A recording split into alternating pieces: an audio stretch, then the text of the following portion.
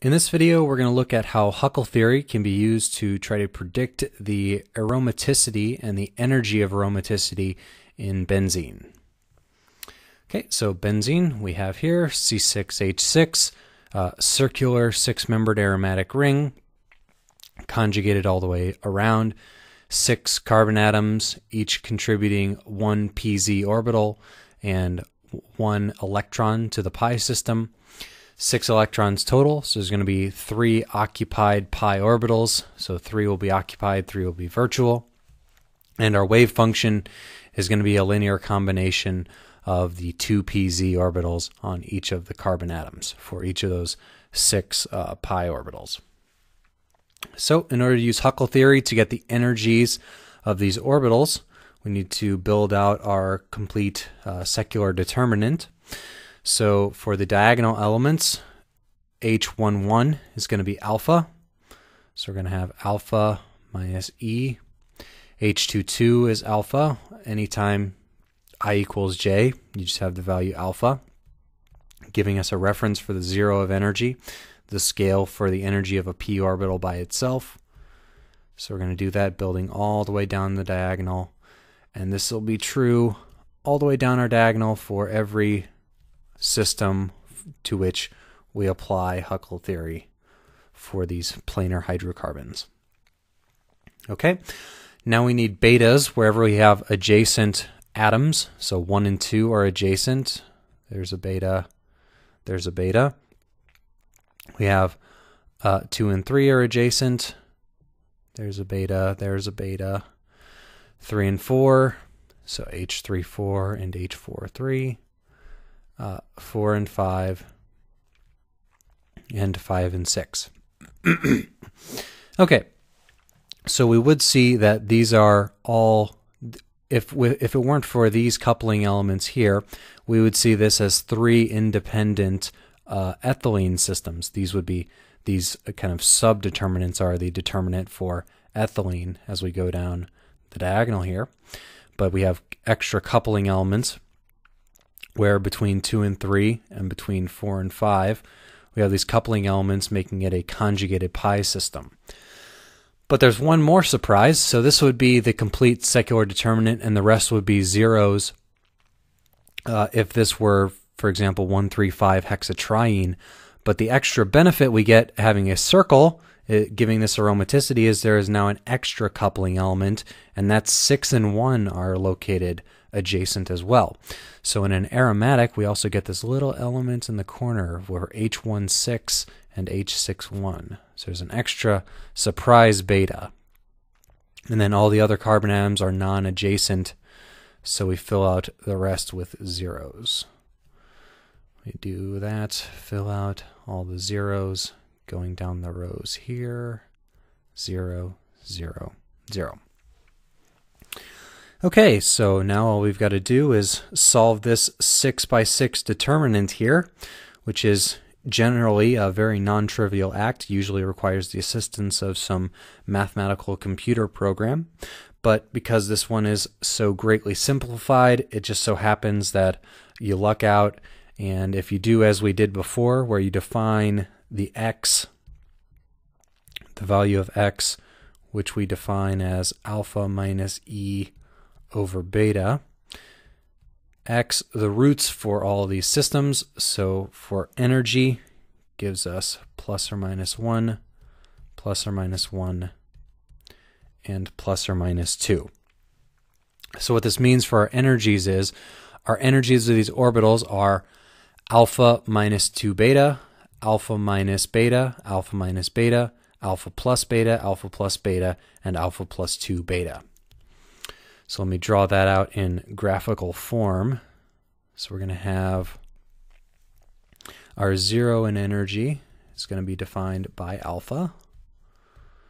So if I say alpha right there, then let's have our different shelves where all of our energy levels are going to be.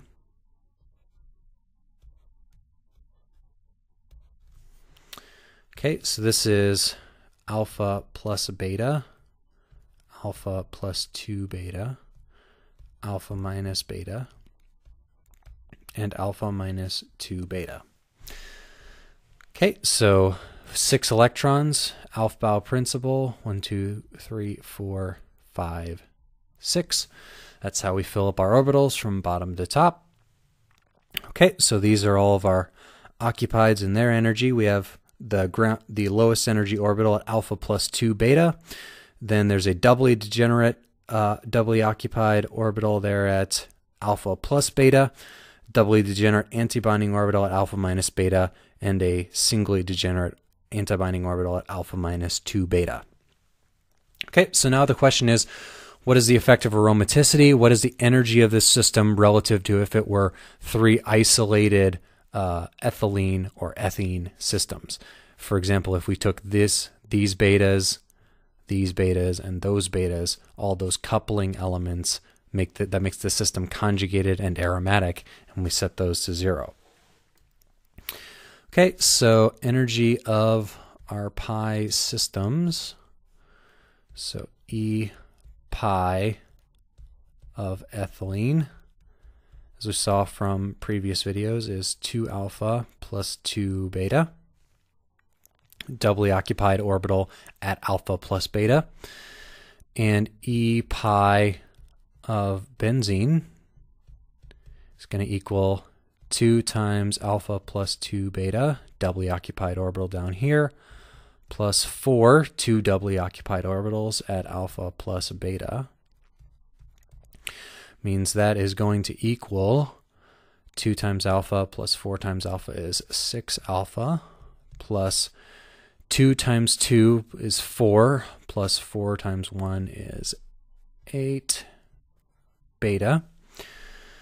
So the resonance energy, or the aromatic energy, so E of aromaticity of benzene, which we're going to define as the pi energy of benzene minus 3 times the pi energy of ethylene, of C2H4.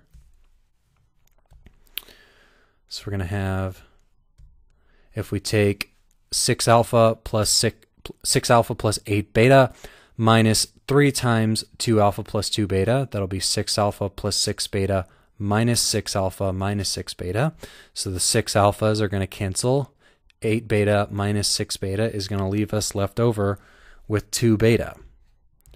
So the E of aromaticity, if I write it out fully, for benzene is equal to 2 beta. And we know from the previous videos that we mentioned that empirically beta is determined to be right around minus 75 kilojoules per mole. So 2 times that is minus 150 kilojoules per mole. Okay, so that is the stabilization energy beyond a typical isolated pi system that benzene gets for being aromatic as predicted by Huckel theory. So 150 kilojoules, that's quite a lot of energy. That's about, depending on how things go, that could be a full sigma bond, that could be sigma bond and a half, or some portion of a stronger sigma bond, but that's a very non-trivial amount of energy. So the energy stabilization you get from aromaticity, from this extra coupling, from these pi systems being conjugated and aromatic is quite a lot. So this is part of the predictive power of Huckel theory, is that it does predict things like this, like you get a stabilization for having conjugated pi systems, and you have an extra heavy stabilization for having an aromatic system like this.